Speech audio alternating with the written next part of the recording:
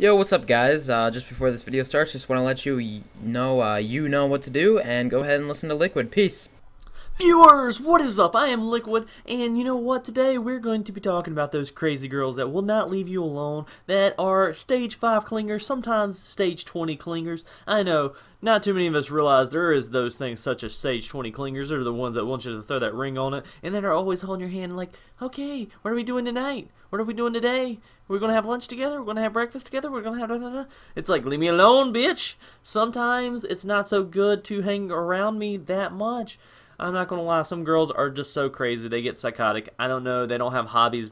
It's like we have games, we have sports, we have ESPN, we have MLG, we have game battles, we have YouTube, and they have makeup, shopping, and talking drama with friends. And that's pretty much it. And I'm not talking smack about all you females. Sorry, entertainment purposes. But you know, there are those females that do typically like to cling on to the guys, and it does get really old. What do you do about it? How do you knock them away with a broomstick? Do you get your baseball bat out, take a nice swing, and knock them out into next week? No, you don't do that, because that is 1, illegal, and 2, morally wrong. Yes, morally wrong.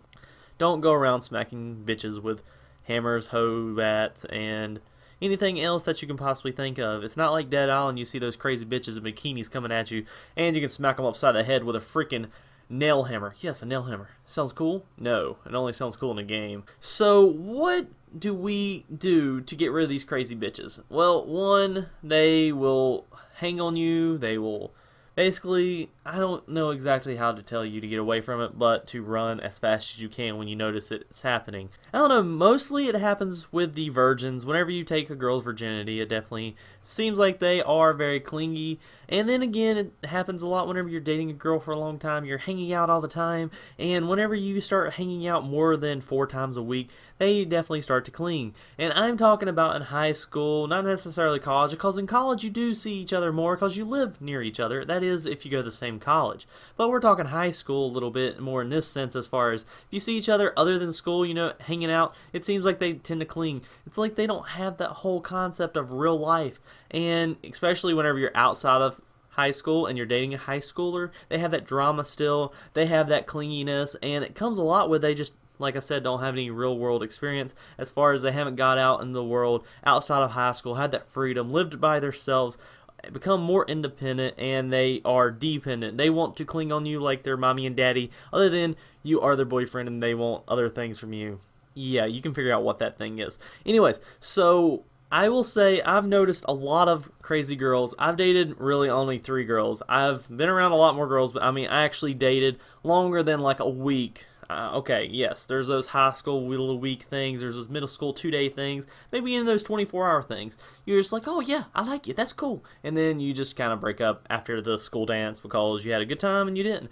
So let's just go with the fact that I'm talking about actual relationships. I've had 3. So I've had 1 that I had when I was a junior. We dated like 5 times off and on before that. We finally dated, and it was like 2.5-year relationship. She was a crazy bitch. She would go around smacking the shit out of me half the time because, well, she was I don't know, horseback rider. She was a little bit of a redneckish, and she just smacked the shit out of me. I got tired of the bitch, and we canned that bitch into the ground. Okay, not into the ground, but we did get rid of her. Anyways, so then the next one came along, and she was a little crazy. She was a little bit of a nympho. She definitely was psychotic, and we got rid of her as well. And then the last one, she wasn't terribly bad. It's just whenever I went to college, I was still dating her. And, well, it didn't work out very well because she always wanted to see me during the week. Well, you can't see someone during the week when they're at school and they're an hour away. You can't expect somebody to spend that much gas. Okay, especially when you have no job. So, crazy bitch. Okay. If she watches this, someone will probably get a phone call and she's going to be like, what the hell are you talking shit about me? You know what? It was a good time. It's just, like I said, it kind of got annoying. I'm sure things I did got on her nerves as well. Now, there is one girl that is completely psychotic. So, of course, this one girl that my roommate my freshman year dated, she was deranged lunatic, okay? This girl could have been put in a mental institution. So let's just say I had my room right beside his. I mean, we had a 4-room suite, and of course, thank gosh I had my Xbox and my TV turned up real loud. I couldn't hear a thing. Thank gosh for Turtle Beaches after that, because I couldn't hear a thing that was going on over there. Let's just say he had to always come over and borrow condoms, etc., etc. Fill in the blanks. Yes. I will say that crazy bitch rode him harder than Knight Rider rode Kit. Is it Kit? Yeah. So, okay, that was a bad analogy, but you kind of get my drift. So, the whole concept of it is crazy bitch decides to go crazy. Clingy, he gets rid of her after probably a good 2 months. I don't know, it may not even been 2 months, but let's just say he was a college guy. What did he want? And he started dating her because he liked her, and he was also getting some, so therefore they dated. And he decided to get rid of her, and let's just say one night we was sitting up in the room, and we noticed outside the window she was sitting there in the freezing cold. We're talking November, okay? Snow almost on the ground, and she's sitting outside rocking on the sidewalk under his window. Yes, it was that bad. Well, let's just say they did get back together, but they didn't break up again. But crazy bitch totally sat outside in the cold, rocking in shorts and a sweater, just chilling there like, oh my gosh, please take me back, please take me back, I'm not that crazy. So pretty much somehow the crazy bitch got into the dorm, and she came upstairs and kind of like waited outside our suite room, and we was seriously ready to jump out the window on the other exit, just trying to run away from her. So anyways, crazy girls, I know. What you think about them? Any input? Y'all have any stories? Let me know in the comment section below. And until next time, I'm Liquid and I'm out. Peace.